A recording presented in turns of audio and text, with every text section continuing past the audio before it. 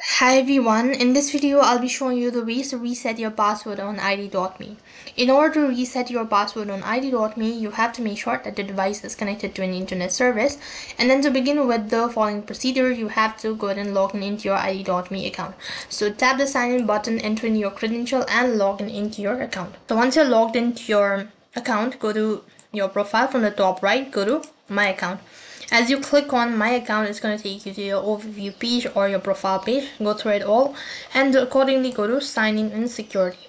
When you are on sign in and security, you need to scroll down a bit and head over to your left hand side and then go to password. In order to make changes with your password, you have to first of all provide in your current password and then go ahead and type in your new password, retype in or type in twice for the confirmation. And here you're also being provided with the instructions or the criteria mentioned according to the password that you should be creating, and then click the save button. As you do that, your password will be confirmed and you'll also be logged out of your account, which means that you have to log in with your newly created password. So that is how you can change your password on id.me. That is all for this video. I hope the video was helpful.